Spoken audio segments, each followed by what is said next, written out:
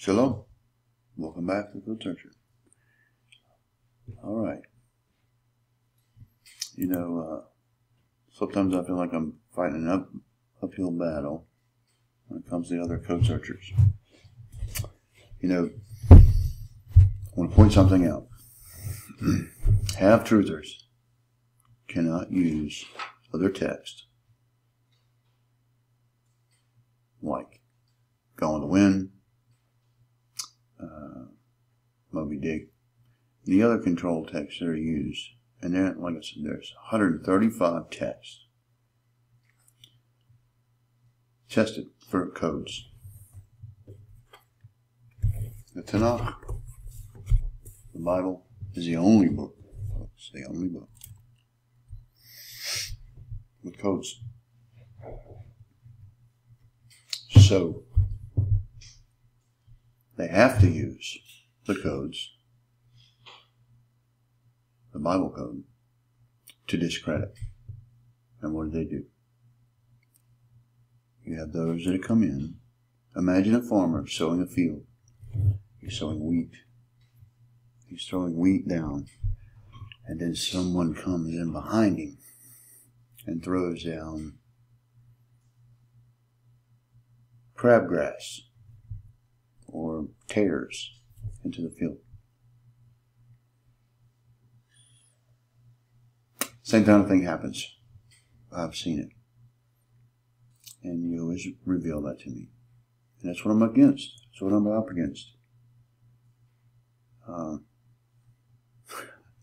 So, hang in there with me, folks, because this is important. You know, when I'm looking at things like this table here, it's a very significant, very condensed area on the cylinder that we're looking at. Had a skip width of 1044. See down here, 10 kings and the 44th president. Just say it. Just saying. Numbers mean something. This is atomic holocaust. Atomic holocaust appears one time in the codes. It appears in the Torah. This is the Torah we're looking at here. And then there's a stacked anomaly to boot in this.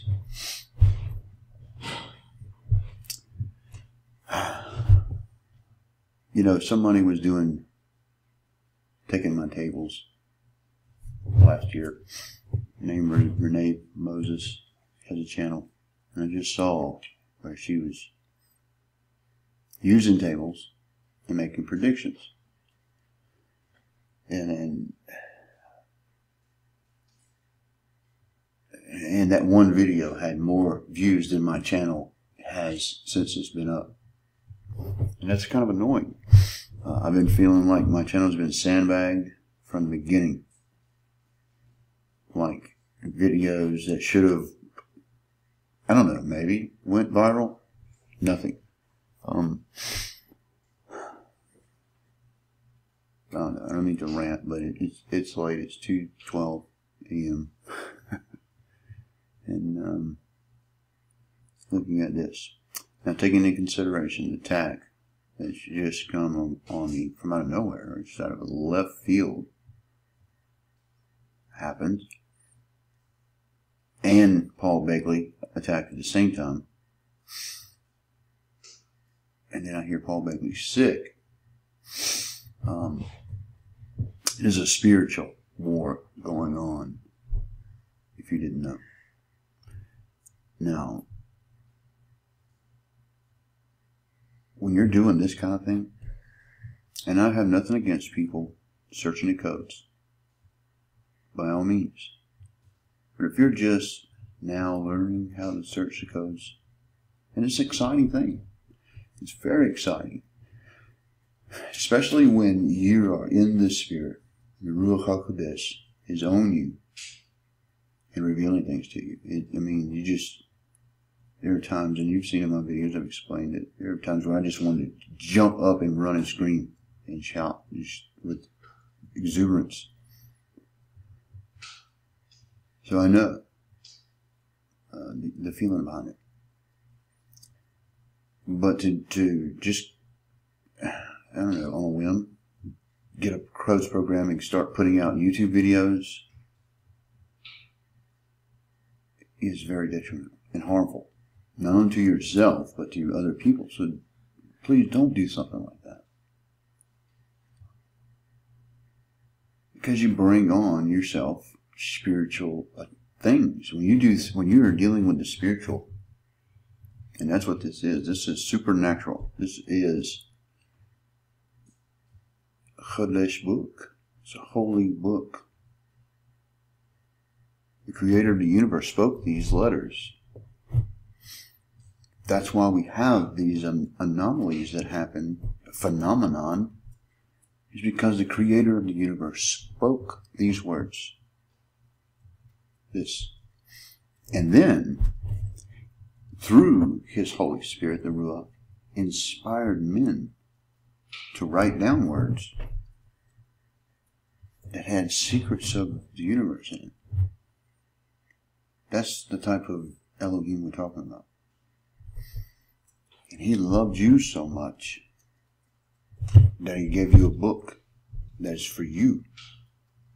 It wasn't for the angels of heaven.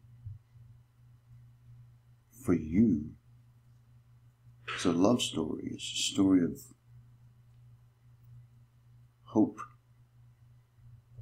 He gives it to you, but he hides things in it from the enemy, not from you, from the enemy. Because he was going to reveal things. The testimony of Yeshua is a spirit of prophecy. The testimony of his word is evident. The divine hand is evident, and by what he reveals in his word, coded. Now, that's why you bring on spiritual. And when I went to Dallas after I did Prophecy Club, and what was exposed on that DVD that we made, the attack was understandable. So, be warned if you're doing that. Sorry about the rant. We're already 8 minutes into it, so here we go. Atomic Holocaust is the term. 1044 is the skip. And Obama's name is in here. Interesting patterns here. Very small skip in reverse and going the other direction here. There's also vertical over in this corner, but there's an extension to his name that I just found in the last hour that I've been looking at this, and that is Obama empties the oil, and it's got Olam sitting on top. That's world. Wow. Okay, Israel running through the Aleph in Obama's name. Also, this is really cool. I don't know, cool, but something I just picked up. I'm a guy of patterns. I notice patterns. Countries, like here we got Korea, North Korea, crossing over children of Israel, or Israel, with the Resh, and the Resh. Same thing happening here. America, crossing over children of Israel, right there, with the Resh. What it means, I don't know. First thought I had when I saw America crossing with the Resh was dividing the land. Notice in here, they're sitting right on top. Let's just talk about this. Hamashephatim. Judgments. Now, that's here a few times. You got judgments here, judgment over here, judgment. 4 so far that I've counted. But sitting right on top of children of Israel, with America crossing, and NATO in this. And every country that I've looked for is relevant to something of this scale, like an atomic Holocaust are there. Russia here in the red, one line. The United States, same line in the blue letters. Sitting on top of where you got war here. 3 times in the plain text. 1, 2, 3. And also at a skip of 7. Sitting in that line right there. And that is on top of that is the United States, Russia. And then in here with the yellow we got China. In the green we have Iran. And the white, it is global. That's worldwide. It's also here, worldwide. Submarines are in here. I found submarines like this. This is really interesting because there's Zophon, or hidden is the word. But also Zolot, which is submarine. Look at it. Zolot. I think that's how you pronounce it. But that submarine. It's also here in the purple, connected to the Pesach or the Passover. So that's a day to pay attention to. We've got Islam here a few times. Islam there with the Nephilim, the fallen. It's here as well. Islam. How about that? Look at this. I just realized this. The olive in Iran. Here is the olive in Islam. Right there. I never noticed that. Covenant of peace. You see the mem in Islam? Covenant of peace. Right there. Savat Amim. Savat Amim, 7 days. Yoshua. Right there, the name of the Messiah, right in the plain text. Cursed. It's here a couple of times. It's cursed. There's another version of it here with America. And we have Babylon written backwards with Meshepet, judgment, and Vatican right here. And I have that verse highlighted with the Vatican because it's relevant. And Islam in the United States. And from within crosses down this way. Oh, and I forgot to point out the prices. When I say Obama empties the oil, well, prices should drop. Probably going to be, I don't know if it has something to do with this is, I would think, Zechariah 5, when the warfare happened, when the Holocaust happened. That's clearly has not happened yet and will. He's given a description of Megillas, or what is interpreted to be ICBMs, or Tomahawk missiles that fly across the face of the earth. That is yet to happen. China, again, here's China. Here's China here. And Yom Yahuwah is here, the day of Yahuwah. Right there in the white. Obama. And I did see 666 here, those 3 bombs. Awesome. Cool. So let's see what the verses are here.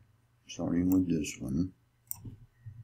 Right there with the end of days in yellow. It's the end of days. Achet Yomim.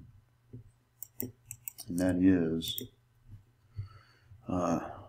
Bamidbar, 24th chapter, 14th verse is what we're going. And this is time specific. He is giving a prophecy, or telling Balaam in this case what is going to happen in the end of days. And of course this is the story of Balak and Balaam. When Balak is trying to convince Balaam to curse Jacob, to curse Israel. And, well, let's just go in it from there. 14th, let's just, yeah. And now, behold, I go unto my people, come therefore, and I will advertise to thee what this people shall do to thy people in the latter days. And of course, we're talking about Amalek, which is the everlasting enemy of Israel and El Elyon, the Most High God. The Most High Elohim. That last video in my head, so please overlook that.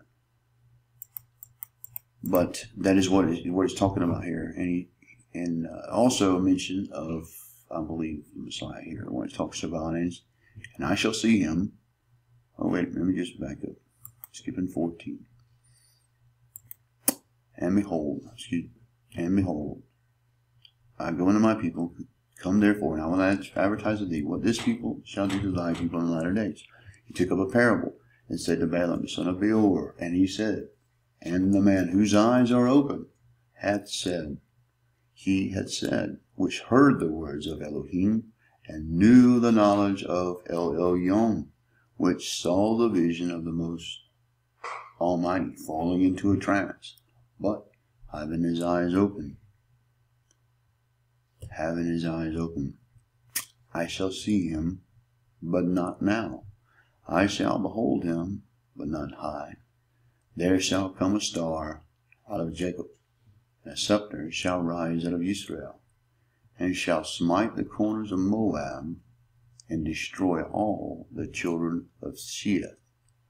And Edom shall be a possession, Seir shall be a possession for his enemies, and Israel shall do valiantly. He out of Jacob shall come, he that shall have dominion, and shall destroy him that remaineth in the cities. And when he looked on Amalek, he took up this parable, and said, Amalek was the first of the nations, but his latter end shall be that he perish forever. Amalek is a strong, it is absolutely Islam. There is no other Amalek. He is part of Islam. So that is the enemy happening here. That is what we're dealing with currently in the world. The cancer that is Islam. And I don't mean disrespect in any way. That is exactly what it is. Those people who are following that particular prophet are severely deceived. It is a part of the beast. And that is very unfortunate, because there's one of the fastest growing and largest religions, beliefs, false religion of the three main ones. But it is also, I believe, the sword of Yahuwah he is using to judge the world. And then what other religion currently in modern times beheads people? Christians did it in the Dark Ages. I can't see the Catholic Church doing that currently in this time, but the beast that she rides, the 10 kings, the 10 will. I should have looked at the caliphate was in here, and I will. So, what was the other verse? Where the Vatican is. And I'm not picking on the Catholics. There are good people in that church too. That is deceit. It is also a vessel of the Almighty in the end times, is the whore. 424. Oh, excuse me. Yeah, 424.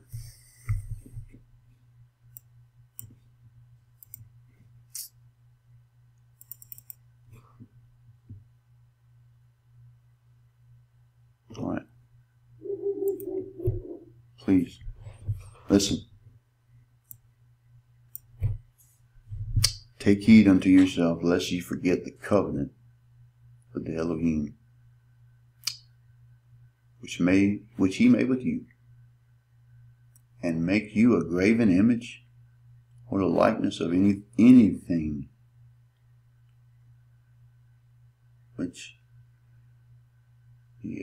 Adonai, thy Elohim, hath forbidden thee. For the Adonai, thy Elohim, is a consuming fire. Yes, a jealous Elohim. He's jealous. It was one of his commandments, that you shall have no other Elohim before me. No idols. And that's what we have here, idol worship. Idol worship. But now begat children and children's children, ye shall have remained long in the land, yea, and shall corrupt yourselves, and even make a graven image, or the likeness of anything, and shall do evil in the sight of Adonai the Elohim, to provoke him to anger. And the rest of this table is found in the Torah. So it's really odd that it's not found in the prophets. I would have expected it to be there, but being that it's here, it should tell us. Keep the commandments, keep his law. If you keep his law, keep it within the bounds of Kodesh, of holiness. And you wouldn't have the mess that we have now. But here we are. There are several years here. At least 5. I didn't show them because I don't want people to take it and run with it and say, oh, Code Searcher said this is going to happen. This will eventually happen. The years that are here could mean anything. You know, it's the times that we're in. That's what it means. To pinpoint it, and it could pass over. The day mentioned here with a submarine connected to it, and Zophim hidden with a submarine. That, I would think, could mean something. Could be wrong. But there you go. I believe a very relevant,